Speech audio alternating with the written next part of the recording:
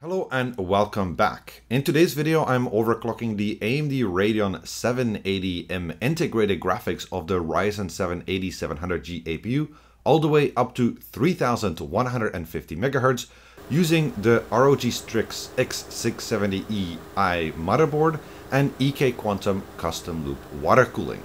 Now, I've already overclocked the Ryzen 7 8700G in my previous SkatterBencher guide.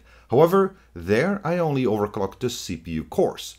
In today's video, we get to what I think is the most interesting part of APU overclocking, the integrated graphics.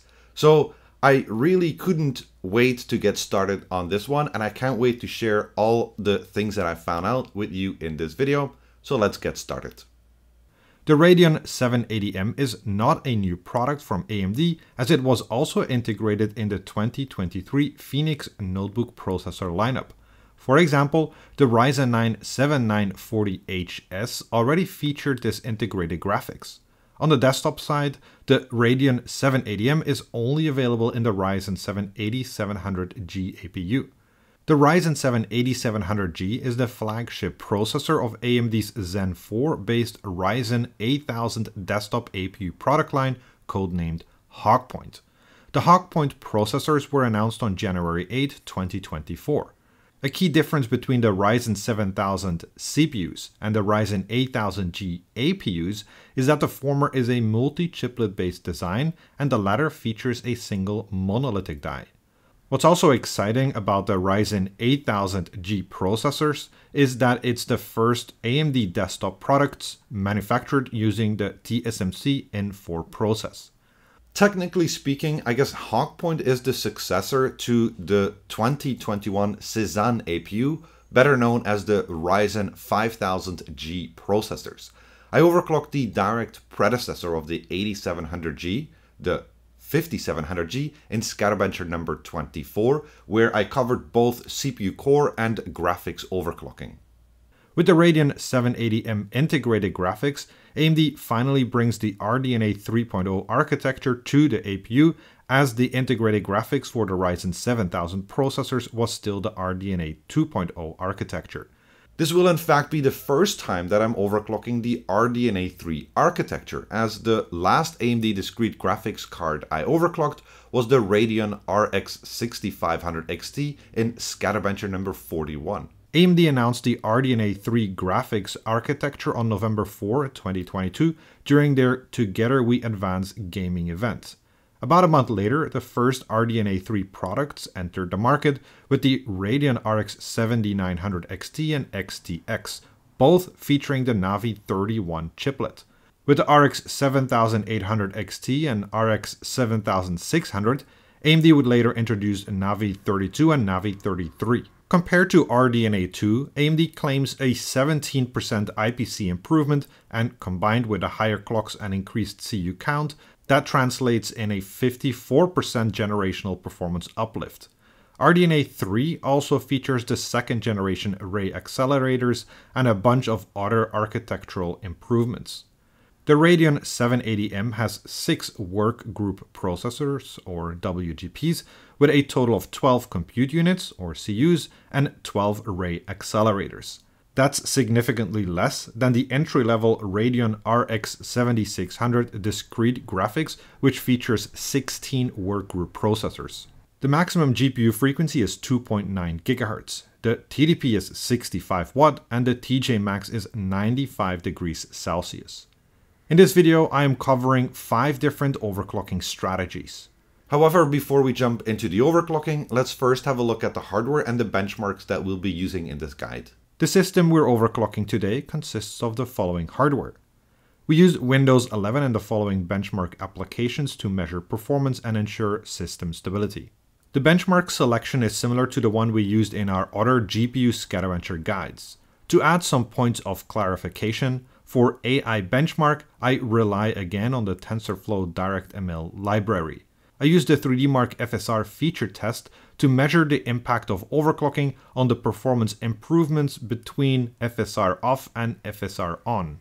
For stress testing, I include two workloads, the 3D Mark Speedway stress test as a proxy for a gaming workload, and the OCCT 3D standard workload as a worst case scenario.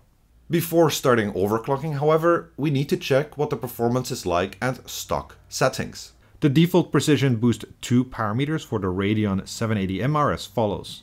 Here's the benchmark performance at stock. When running the 3D Mark Speedway stability test, the average GPU effective clock is 2881 MHz with 1.085 volts. The GPU memory clock is 2400 MHz. The average GPU ASIC power is 50 watts. When running the OCCT 3D standard stress test, the average GPU effective clock is 2476 MHz with 0.947 volts. The GPU memory clock is 2400 MHz. The average GPU ASIC power is 69 watts. In our first overclocking strategy, we simply enable Precision Boost Overdrive and enable AMD EXPO. Precision Boost Overdrive 2 is AMD's proprietary overclocking toolkit, which enables customers to fine-tune the parameters governing the Precision Boost 2 algorithm. It's mostly used for CPU core overclocking, but it can also be used to overclock the integrated graphics.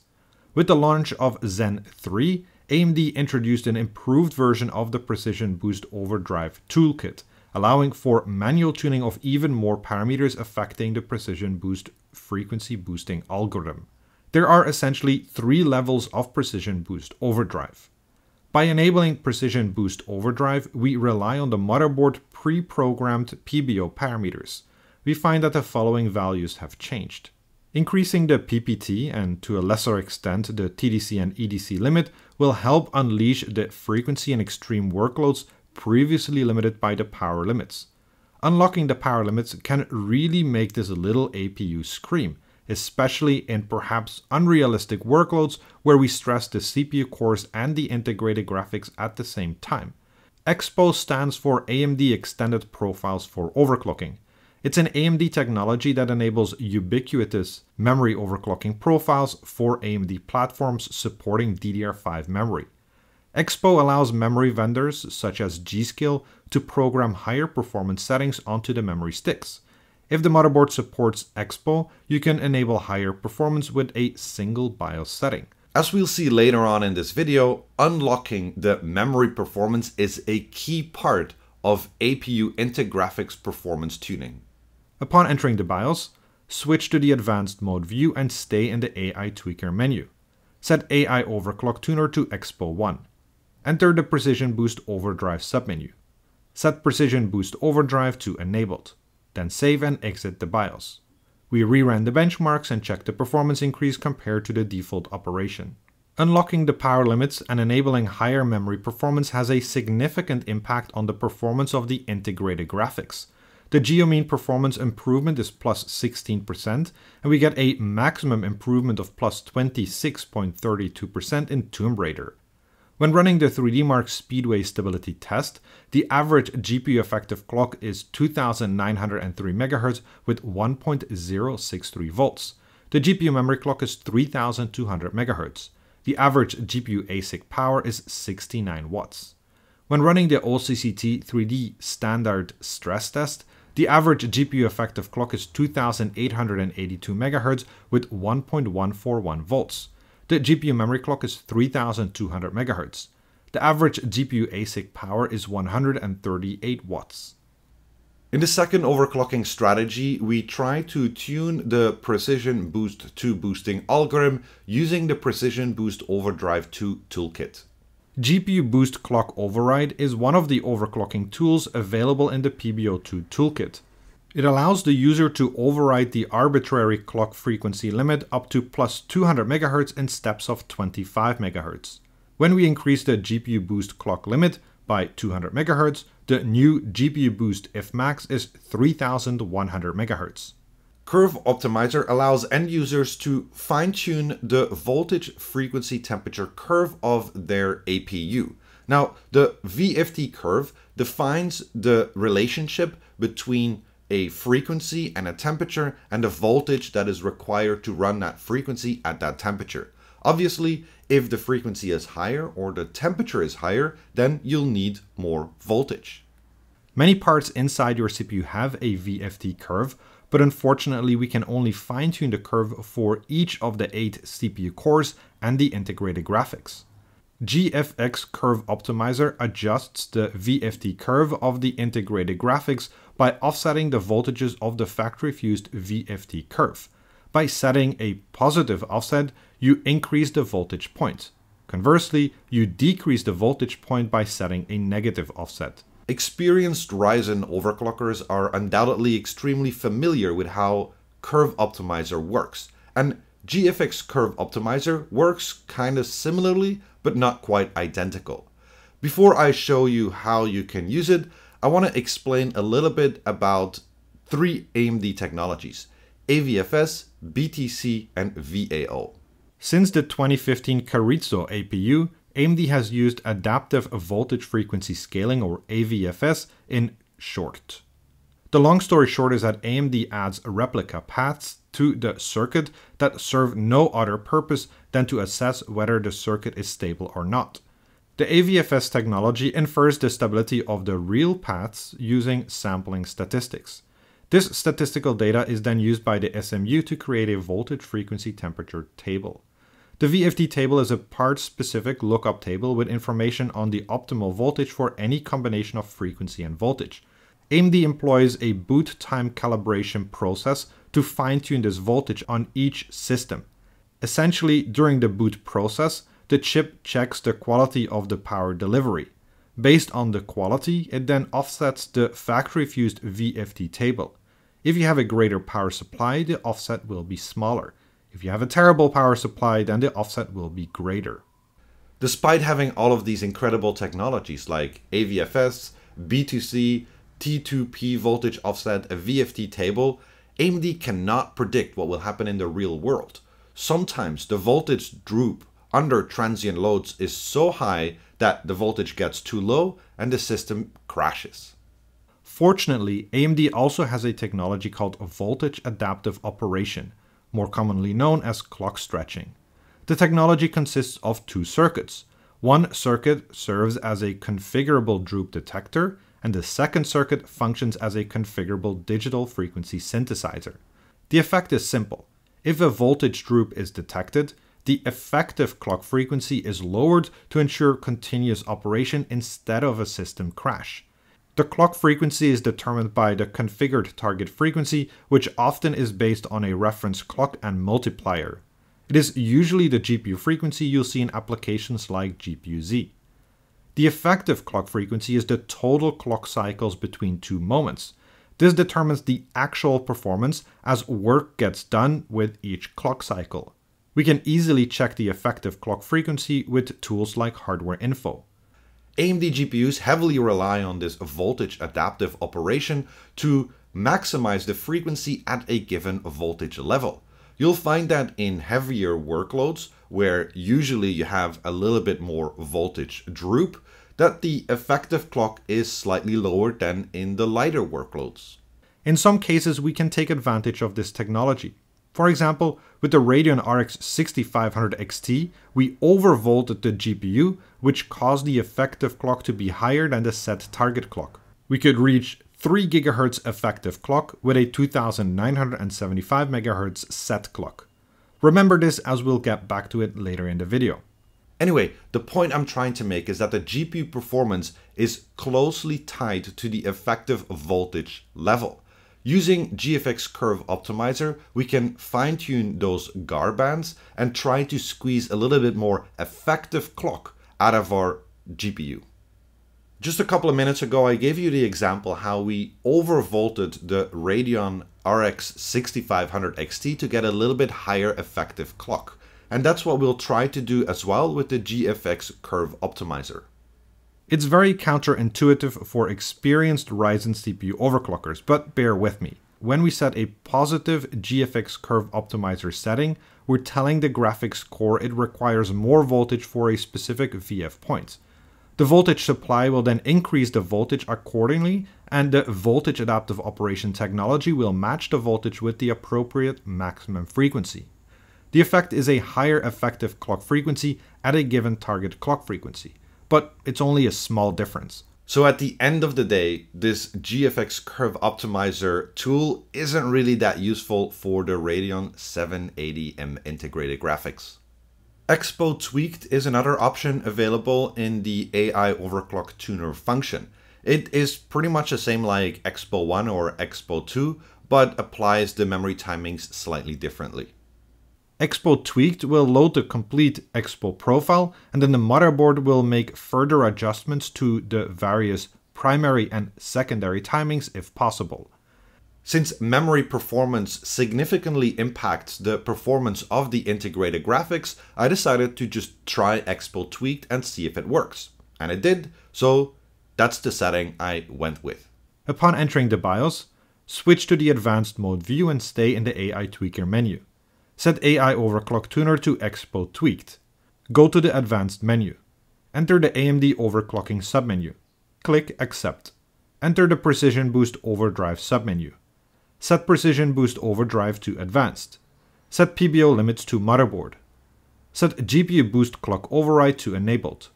Set Max GPU Boost Clock Override to 200 MHz. Enter the GFX Curve Optimizer submenu. Set GFX Curve Optimizer to GFX Curve Optimizer. Set GFX Curve Optimizer sign to positive. Set GFX Curve Optimizer magnitude to 50. Then save and exit the BIOS. We reran the benchmarks and checked the performance increase compared to the default operation. With only a slightly higher frequency of 200 MHz, we didn't expect too much of a performance improvement. Compared to the previous OC strategy, the geomean performance improves by 3.5 percentage points. We get the highest performance improvement over stock of plus 28.95% in Tomb Raider. When running the 3D Mark Speedway stability test, the average GPU effective clock is 3099 MHz with 1.2 volts. The GPU memory clock is 3200 MHz. The average GPU ASIC power is 83 watts. When running the OCCT 3D standard stress test, the average GPU effective clock is 3053 MHz with 1.2 volts. The GPU memory clock is 3200 MHz. The average GPU ASIC power is 159 watts. In the third overclocking strategy, I pursue a manual overclock. That means that I'll be trying to adjust the frequency of all the parts that may impact the APU graphics performance, including the F clock, the U clock, the M clock, and obviously the GFX clock. But before I show you my settings, I want to take a couple of minutes and go through the hogpoint clocking and voltage topology, as understanding those two parts will help us better understand where the tuning opportunities lie. The clocking of hogpoint APUs is similar to the other Zen 4 desktop processors. The standard hogpoint platform has a 48 MHz crystal input to the integrated CGPLL clock generator. The CGPLL then generates a 48 MHz clock for the USB PLL and a 100 MHz reference clock for the FCH, which contains the CCLK PLL for the CPU cores and several SoC PLLs. The CCLK PLL 100 MHz reference clock drives the 200 MHz VCO, which is then multiplied by an FID and divided by a DID. As a whole, this provides CPU clock frequency granularity of 25 MHz. The SoC PLLs include a wide range of PLLs present on the die. The ones most relevant for overclocking are the F clock, the U clock, the M clock, the GFX clock, and maybe the IPU clock. F clock is the term used for the Infinity Fabric clock frequency. The default F clock frequency is 2 GHz, but some motherboards have other rules setting it to 2400 MHz. I was able to push it to 2500 MHz. U clock is the term used for the Unified Memory Controller clock frequency. It runs by default at the same frequency as the system memory, though motherboard auto rules may drop it to half the frequency if the system memory frequency is too high. It is relatively inflexible as it can run either at the same or half the system memory frequency. On my particular system, I could run the U clock in sync with the system memory up to DDR5 6400. IM clock is the term used for the system memory clock frequency. It is by default either the same or double the memory controller frequency. AMD recently improved its memory overclocking capabilities, and Hawkpoint APUs can run well over DDR5 8000. GFXCLK is the term used for the integrated graphics core clock frequency. At stock, it will go up to 2.9 GHz during a 3D load. The graphics clock is managed by the Precision Boost algorithm even when you set a manual target frequency. IPU clock is the term used for the inference processing unit clock frequency. It should be able to go up to 1.6 GHz, however, I've only seen it go up to 1028 MHz. Currently, we cannot overclock the IPU. With the launch of Rafael a couple of years ago, we also got back a working E-clock mode. E-clock stands for external clock, and it's exactly what the term suggests. We can use an external clock generator. In addition to the standard internal CG-PLL, Hawkpoint supports up to 2 external clock modes. They're called E-clock 0 mode and E-clock 1 mode. In E-clock 0 mode, also referred to as synchronous mode, an external 100 MHz reference clock is used for both the CPU PLL and SoC PLLs. In other words, it's a reference clock that affects the CPU core clocks as well as the PCIe and SATA clocks.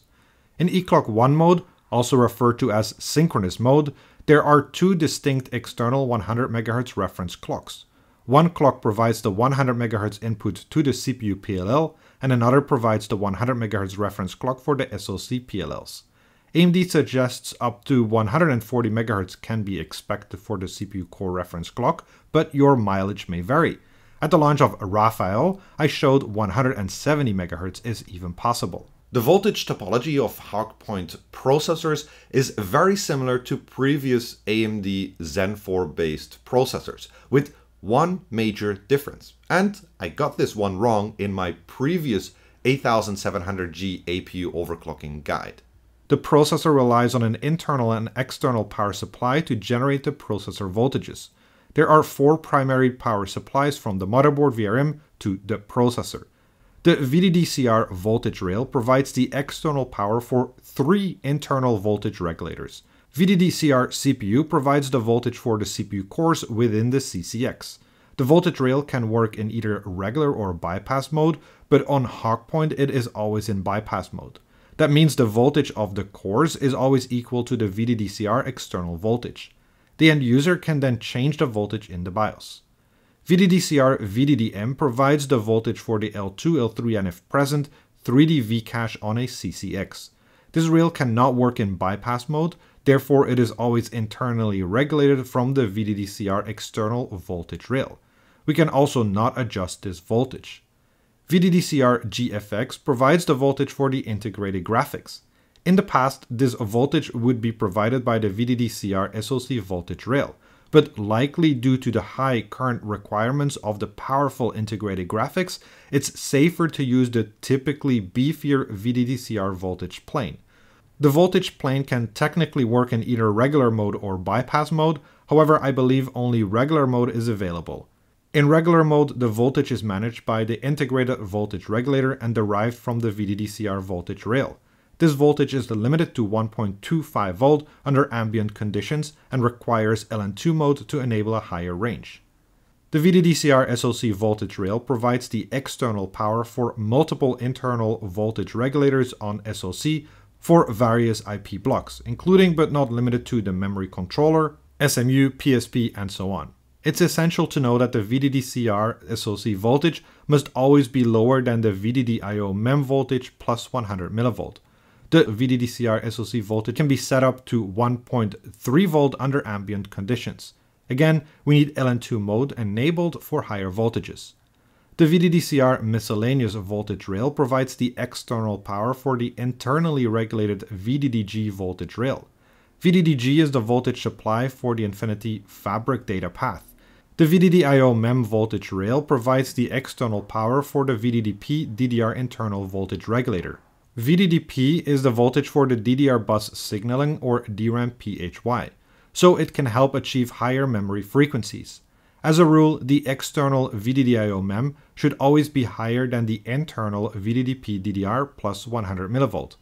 When memory overclocking, you may need to manually increase the VDDP voltage as it does not automatically adjust when changing the VDDIO memory voltage. Manually overclocking the Radeon 780M is pretty straightforward, as it's just a trial and error process. For example, I tried a frequency higher than 2500 MHz for the Infinity Fabric clock, and it didn't work, so I had to back down to 2500 MHz. Overclocking the system memory and memory controller are tied together. In my case, I could run them in sync up to DDR5 6400. For higher frequencies, I had to reduce the U clock to half the speed of the IM clock. Since DDR5 6800 with a 1700 MHz memory controller resulted in the best performance, that's what I stuck with. The graphics overclocking itself was very underwhelming. There are three things that we have to take into account. 1. You can set a manual target boost frequency and voltage in the AMD overclocking menu. This frequency and voltage is now the target for the precision boost graphics frequency. The maximum temperature in my worst case workload is already 90.3 degrees Celsius for 3.1 GHz at 1.2 volt, so there's very limited thermal headroom to increase the frequency. As I mentioned already, the maximum graphics voltage is limited to 1.25 volt under ambient conditions. You can set higher in the BIOS, but it won't apply higher than 1.25 volt.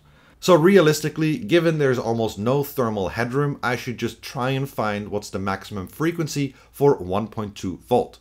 And the maximum frequency was 3150 MHz, only 50 MHz more than when we use the FMax offset.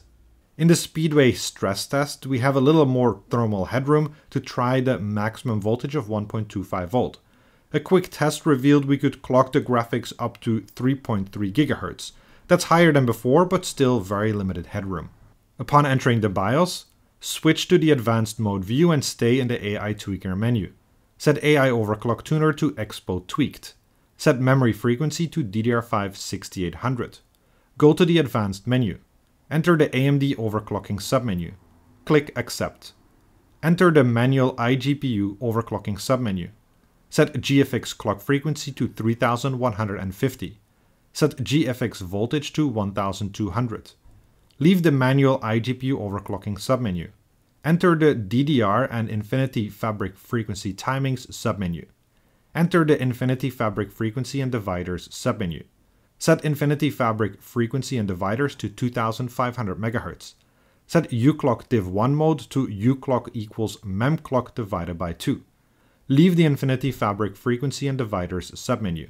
Leave the DDR and Infinity Fabric frequency timings submenu. Enter the Precision Boost Overdrive submenu. Set Precision Boost Overdrive to Advanced. Set PBO limits to Motherboard. Then save and exit the BIOS. We reran the benchmarks and checked the performance increase compared to the default operation. Despite the extremely small improvement in GPU core frequency, it appears we still get a bit of extra performance boost thanks to the improvements in fabric and memory frequency. Compared to the previous OC strategy, the geo-mean performance improves by 3.1 percentage points. We get the highest performance improvement over stock with plus 39.09% in AI benchmark. When running the 3D Mark stability tests, the average GPU effective clock is 3141 MHz with 1.2 volts. The GPU memory clock is 3400 MHz. The average GPU ASIC power is 84 watts. When running the OCCT 3D standard stress test, the average GPU effective clock is 3086 MHz with 1.2 volts. The GPU memory clock is 3400 MHz. The average GPU ASIC power is 156 watts. In the fourth overclocking strategy, we just overclock the CPU cores and see if it adds a little bit more performance. For this part, I used the settings from OC strategy number 2 in my previous SkatterBencher guide, which relies primarily on tuning the Precision Boost Overdrive to Toolkit. Now, I'm not going to explain all of the different settings, and will go straight into the BIOS, because if you want to learn how to overclock the 8700G CPU cores, just go and look at the SkatterBencher number 69, which is already available on this channel. Upon entering the BIOS, switch to the advanced mode view and stay in the AI tweaker menu. Set AI overclock tuner to EXPO tweaked. Set memory frequency to DDR5 6800. Go to the advanced menu.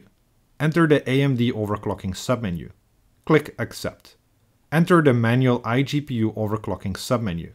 Set GFX clock frequency to 3150. Set GFX voltage to 1200. Leave the manual iGPU overclocking submenu. Enter the DDR and Infinity Fabric frequency timings submenu. Enter the Infinity Fabric frequency and dividers submenu. Set Infinity Fabric frequency and dividers to 2500. Set uClock div1 mode to uClock equals memclock divided by 2. Leave the Infinity Fabric frequency and dividers submenu. Leave the DDR and Infinity Fabric frequency timings submenu. Enter the Precision Boost Overdrive submenu. Set Precision Boost Overdrive to Advanced. Set PBO limits to Motherboard. Set Precision Boost Overdrive Scalar Control to Manual. Set Precision Boost Overdrive Scalar to 10x. Set CPU Boost Clock Override to Enabled Positive. Set Max CPU Boost Clock Override to 200. Enter the Curve Optimizer submenu. Set Curve Optimizer to Per Core. Set Core 0 to Core 7 Curve Optimizer sign to negative. Now I set the Curve Optimizer for each core according to my own test result. Set Core 0, 1, and 2 Curve Optimizer magnitude to 50. Set Core 3 Curve Optimizer magnitude to 25. Set Core 4, 5, and 6 Curve Optimizer magnitude to 40. Set Core 7 Curve Optimizer magnitude to 35. Then save and exit the BIOS. We reran the benchmarks and checked the performance increase compared to the default operation. Overclocking the CPU cores hardly improves the graphics performance of this APU. Compared to the previous OC strategy, the geomean performance improves by only 0.3 percentage points. We get the highest performance improvement over stock of plus 39.74% in AI benchmark. Obviously, since the graphics configuration is identical to the previous OC strategy, I didn't bother rerunning the stress tests. In the fifth and final overclocking strategy, I want to show you how extensive memory timing tuning can have a significant impact on the APU's graphics performance. And for that, I will do something that I never do in any SkatterBencher guide. I swapped out the memory. I stick with G-Scale, obviously, but instead of using the EXPO 6400 kit I have on hand since the launch of Ryzen 7000, I switched to an XMP 7800 kit. We would expect that increasing the memory frequency from EXPO 6400 to XMP 7800 should immediately have a major impact on performance.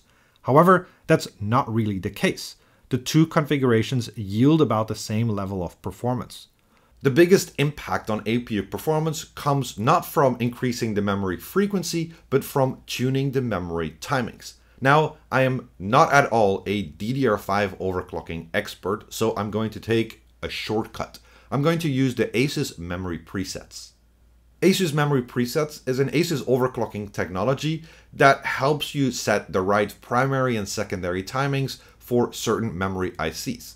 Essentially, you select the option and then it will automatically set the memory timings as well as the voltages.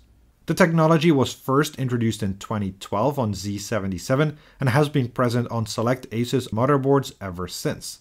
The available memory profiles differ from platform to platform. This X670E-I Gaming motherboard with BIOS version 2012 features no less than 14 DDR5 overclocking profiles for Hynix, Samsung, and Micron ICs. For this OC strategy, I picked the Hynix 8000 profile. This automatically sets the memory primary and secondary timings. It's also best to double check if the VDD-IO, DRAM VDD, and DRAM VDD-Q voltages are set correctly. Lastly, be sure to also select the right memory frequency, as the memory presets only adjust the memory timings and voltages. I just want to jump in here and say that these memory timings weren't 100% stable for my system, as you can see by these graphical artifacts on the screen. Now, if I would have spent more time trying to figure out which memory timing exactly is causing the issue, probably I would have been able to get it 100% stable. But this OC strategy is really just about showing how memory timing tuning can have a significant impact. I didn't really want to spend too much time maximizing the performance, so to speak.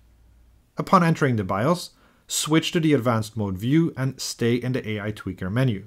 Set memory frequency to DDR5 7800. Enter the DRAM timing control submenu. Enter the memory presets submenu. Select Load Hynix 8000 1.45 volt 2x16GB single rank. Leave the memory presets submenu. Leave the DRAM timing control submenu. Set CPU SoC voltage to auto. Set CPU VDD/IO MC voltage to 1.4. Set DRAM VDD and VDDQ voltage to 1.5. Go to the Advanced menu. Enter the AMD Overclocking submenu. Click Accept. Enter the Manual iGPU Overclocking submenu. Set GFX clock frequency to 3150. Set GFX voltage to 1200. Leave the Manual iGPU Overclocking submenu. Enter the DDR and Infinity Fabric Frequency Timings submenu. Enter the Infinity Fabric Frequency and Dividers submenu. Set Infinity Fabric Frequency and Dividers to 2500 MHz. Set uClock div1 mode to uClock equals memclock divided by 2. Leave the Infinity Fabric Frequency and Dividers submenu. Leave the DDR and Infinity Fabric Frequency Timings submenu. Enter the Precision Boost Overdrive submenu. Set Precision Boost Overdrive to Advanced. Set PBO limits to Motherboard. Set CPU Boost Clock Override to Enabled Positive. Set Max CPU Boost Clock Override to 200. Enter the Curve Optimizer submenu. Set Curve Optimizer to Per Core. Set Core 0 to Core 7 Curve Optimizer sign to negative. Now I set the Curve Optimizer for each core according to my own test result. Set Core 0, 1, and 2 Curve Optimizer magnitude to 50. Set Core 3 Curve Optimizer magnitude to 25. Set Core 4, 5, and 6 Curve Optimizer magnitude to 40. Set Core 7 Curve Optimizer magnitude to 35. Leave the Curve Optimizer submenu. Leave the Precision Boost Overdrive submenu. Enter the SoC Voltage submenu. Set SoC Voltage to 1300. Then save and exit the BIOS. We reran the benchmarks and checked the performance increase compared to the default operation. The performance improvement from tuning the memory timings is pretty spectacular and well beyond my expectations. Clearly, our integrated graphics is craving for faster memory access. Compared to the previous OC strategy, the geomean performance improves by more than 15 percentage points. We get the highest performance improvement over stock of plus 61.14% in Furmark 1080p. As I indicated before, these memory timings aren't 100% stable. So I don't consider this a stable configuration, and therefore I didn't entertain running any stability tests. Alright, let's wrap this up. I'll be honest with you, I was extremely excited to finally overclock an APU again. It's been so long. When I first got my hands on the 8700G, the first thing I wanted to do was overclock the integrated graphics. However, the BIOS wasn't quite ready, so I had to postpone this part. Hence why it's later than the SkatterBencher guide where I overclocked the CPU cores of the 8700G. When I finally got to overclocking the integrated graphics, the result was a little bit underwhelming. We only got it up to 3150 MHz. Even with manual overclocking, we only got 50 MHz more than when we rely on the Precision Boost algorithm. That's a little bit underwhelming. Of course, that's in part thanks to AMD's technologies like AVFS or VAO or BTC that really push the frequency to its max out of the box. But maybe there are things that the AMD engineers didn't do that could potentially unlock higher GPU frequency. I guess we'll find out in future generations of APUs. Now, when it comes to memory tuning, wow.